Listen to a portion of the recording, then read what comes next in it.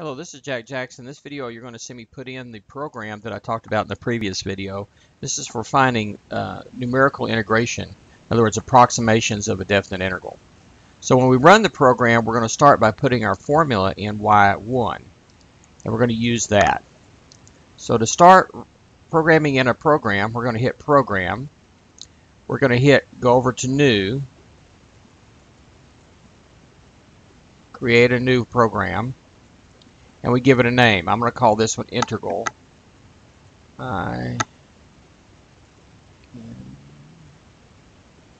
Just go. These are in alphabetical order.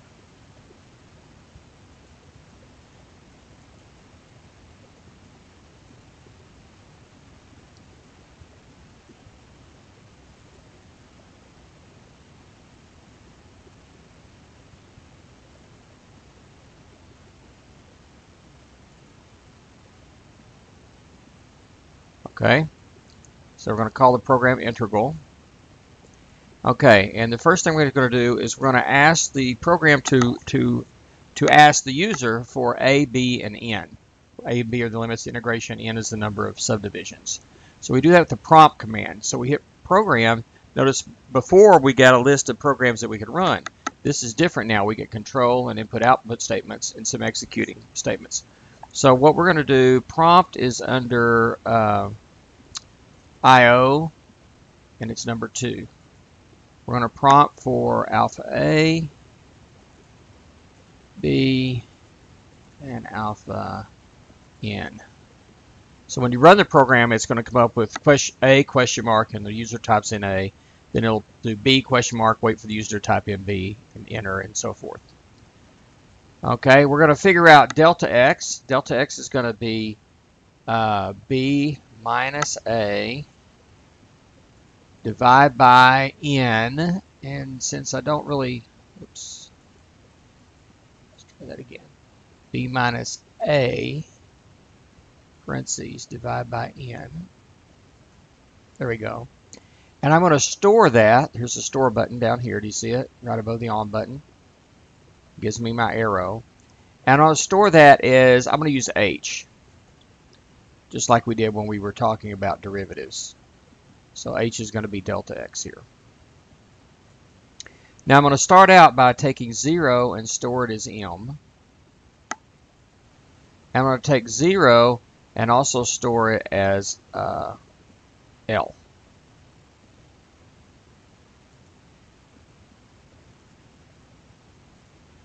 So that starts out M and L is 0, no matter what there was in there before. And we're going to take A and store it as X. Okay, now what I want to do is I want to do a set number of things over and over again, a specific number of times, specifically n times. Well, that's what, in programming, that's what we use a for loop for. So program number 4, the control is 4.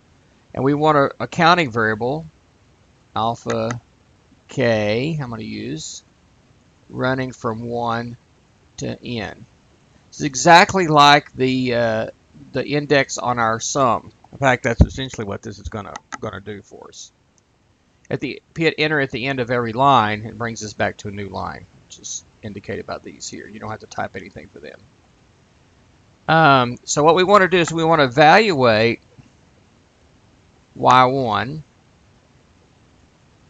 Okay, so to get y1, you hit variables, right arrow to y variables, and hit number 1, and then 1 again. Or if you've got the newer operating system, you can just do alpha trace, which is F4, and it's the first one there, and hit enter. So we want to evaluate that at whatever x is. Actually, that x is probably optional because it'll default to x, but I'm going to take that, and I'm going to add to that whatever L is. And then I'm going to store the answer back in L. So notice the first time through, it'll find the y value at, well, x is A, at the left end, and add it to L. So what is L? L is going to be a running sum of the left, the y values at the left end. So it's part of what we need for a left Riemann sum. Now what I need to do is move over to the midpoint. So I need to move over half of delta x. Okay, so I'm going to do it this way. I'm going to say x plus h over 2. Store that as x, so now x is being moved over by half of delta x. I'm going to take y1 again of x,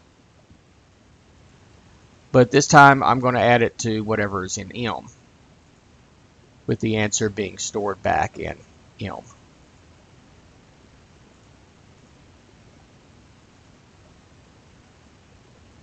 Okay.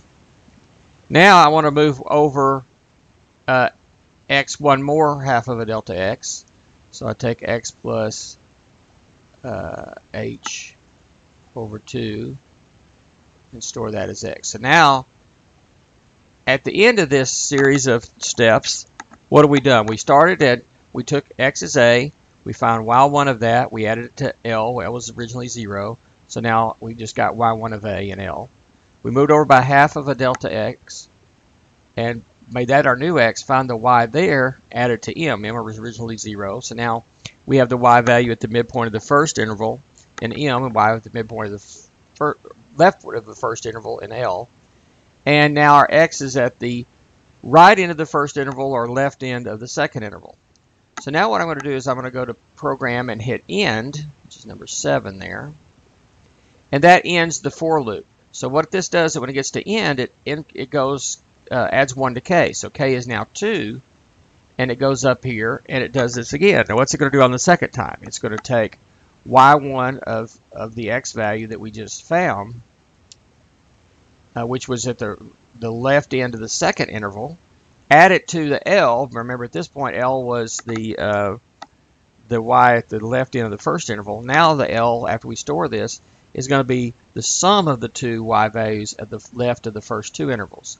Again, move over another half an delta x, find an M, find a y value at the midpoint, add that to the M, and so M is the sum of the two y values at the first two intervals. And we end up at the end, the left end of the third interval, or the right end of the second interval, each way, whichever way you want to think of that. And then we do it again and again and again and again. We do this n times. When it does the last time, where are we? Well, x is all the way at the right end of the last interval. It's at B. And L will be the sum of all of the y values at all the left ends of each of the subintervals. M will be the y values at this midpoint of each interval, all added up. And n becomes what k becomes 1 plus n, and so instead of going back, it goes on to the next step. Okay, so if you think about the right and left Riemann sums, the y values there are all the same except for the ones on the end. So what we want to do is we want to take L, and we want to add to that y1 of B, but we want to subtract off y1 of A. And that is we're going to store that in R. So now R is what? Now R is the sum of all the y values at the right end of each interval. Now, we need to go ahead and turn these into Riemann sums by multiplying by that delta x, which is h. So we want to take, let's see, L times h, and store that back in L. So now L is actually the left Riemann sum within rectangles. We do R times h, and let's store that back in R.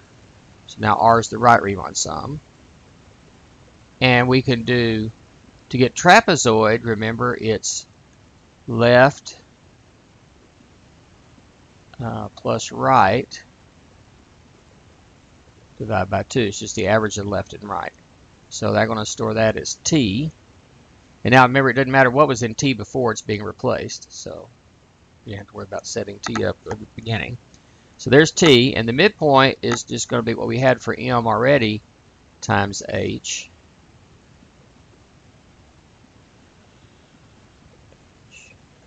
Store that as m.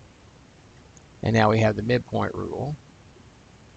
And then to get the Simpson's rule, what we do is we take parentheses trapezoid rule plus 2 times the midpoint rule and divide by 3. And we're going to store that as Simpson's. So now L, R, T, and M are left in, right in, T in, and endpoint in, and S is Simpson's 2n. The way that's labeled, I would still think of that as just in rectangles, but it's labeled as twice that much. And now we've got everything that we need. We just need to display our answer. So I'm going to put in a display statement. That's going to be an input-output thing. I want to display, that's number 3. And I want to display some text. So I'm going to go to alpha lock, quote, and it'll display this text. Now I want to know, I need it to tell me the things in the right order. So it's L, R, T, oops, should be, oh, I forgot, L, I forgot it was an alpha lock. Take that off, comma, R, comma, T, comma, M, comma, S. And of course it depends a little bit on the function, but usually these are basically increasing order of accuracy. Left and right are usually considered in theory the same. Trapezoid's better than that, midpoint's a little better than that, Simpson's quite a bit better than the others.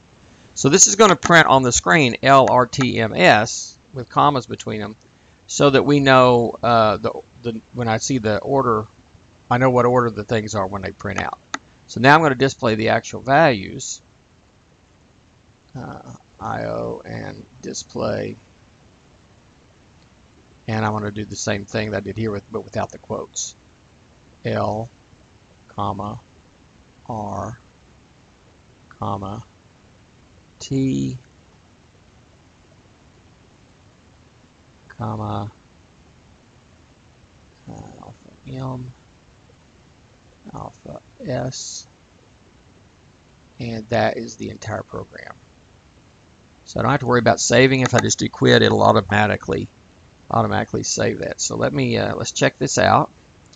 So to run the program, what you do is you hit y equals, you put a formula in here. So let me just say for the example that I put in x to the 5th power here. So put whatever formula in y1, has to be in y1, remember, because we used y1 in our program. And now we go to program, find it in a list, either go down to it, hit enter, or just type the number. Hit enter to run that program. It's going to ask me for A. Let's say if we go from 1 to 4, so A is 1, B is 4, and let's say we do it with, say, 10 subdivisions. And, well, oops.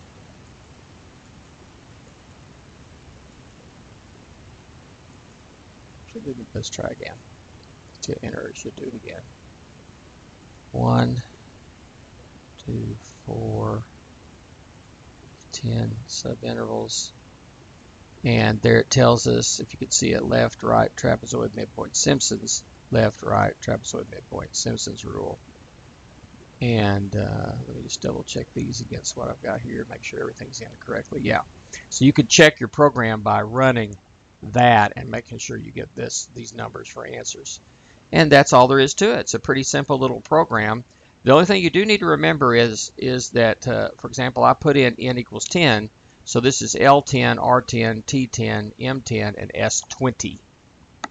The S is the number on the S is twice whatever the N is in this program. So as long as you remember that, you're good to go. If you wanted to, you could actually go back here and edit that. If we want to point that out, you can edit the program and